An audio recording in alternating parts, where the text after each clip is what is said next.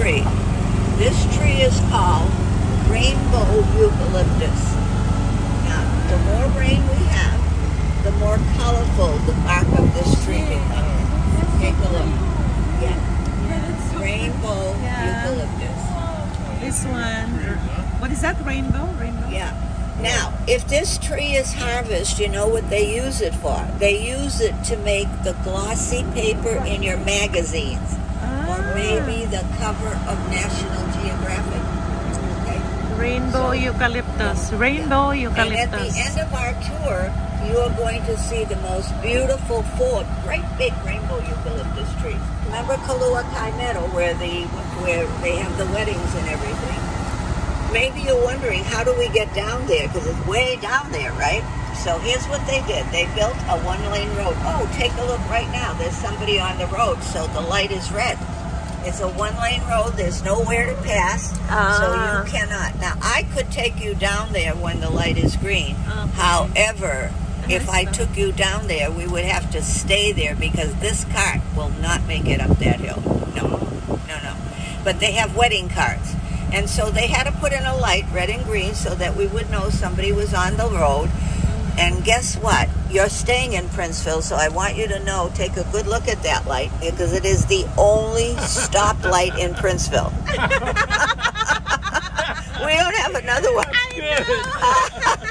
So you're seeing it now. The only stoplight in Princeville. There you go. Oh my God. That's great. It is funny. Yeah. Okay.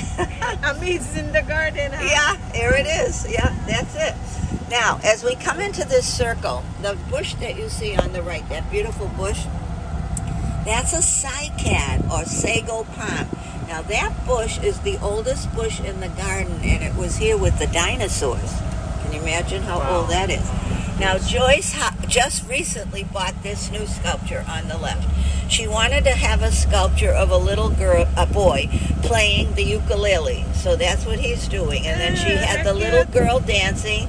And then she thought that they should have an audience. So she had two little animals made watching them dance. It's a very pretty, very pretty, Now, sometimes Joyce moves sculptures, you know. Sometimes you see a sculpture was here, it's not here anymore. And she finds it, maybe thinks of a better place for it. But as we come around the corner, you see, the horticulturalist told me there are so many different palm trees in the world that she even doesn't know the name of all of them. The name of this one right here that has the different kind of bark, this is a bottleneck palm. Bottleneck.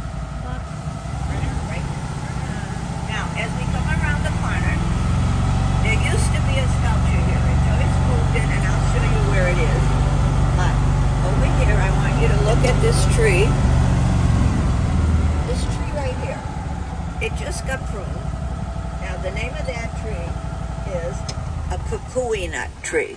Now, you know what those kukui nuts are? Those big brown nuts, right? Nuts. Yeah. And so, the kukui nut tree, this is where the sculpture used to hang, but like I said, she changed it, and I'll show you where it is now on our tour. But the kukui nut tree is the state tree of all of Hawaii. So the kukui nut. The word kukui in Hawaiian means light. Kui, right? Kukui light. Now, the ancient Hawaiians, this is the state tree of Hawaii, and the ancient Hawaiians used to take the kukui nut and break it in half, and inside that nut was an oil. And they used to use that oil to light their torches to guide their canoes. So this is the... Like palm oil? Yeah, from the oil, right. Now, as we go over this bridge, you might think you've seen a lot of rain lately, but we need rain very, very badly. Because this is supposed to be a brook. There's no water in it. Wow. You'll see. We need rain. Oh, yeah. We're very desperate for rain. This was a very dry winter in Kauai. Dry pa, huh? Yeah, very always dry. Raining. So, let's go over it. And Almost as we go every day over this raining, little bridge, still dry. now, this tree that we have here, this is a very exciting tree. It has a fruit on it that when it starts to bloom, it's green, and then the fruit turns white. This one? Right here. Right here. This one? Yeah. Now, did any of you ever hear of noni? Noni, yeah. Okay, this is a noni tree. The noni tree. Okay, and I don't see a fruit right now, but recently we had fruit. It'll bloom again. Now, the ancient Hawaiians would take that noni because you know that people say that noni is very high in antioxidants, right? So these Hawaiians would take that fruit and they would eat it.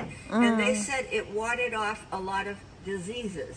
But let me tell you, I don't know how they ate it. If you ever smelled noni. Yeah, very bad. Oh, horrible. Yeah. Oh, terrible. Horrible than Yeah, aloe terrible. vera. But now, today, we don't have to worry about that because they take the fruit from the noni tree and they make it in pill form. They make it in liquid form.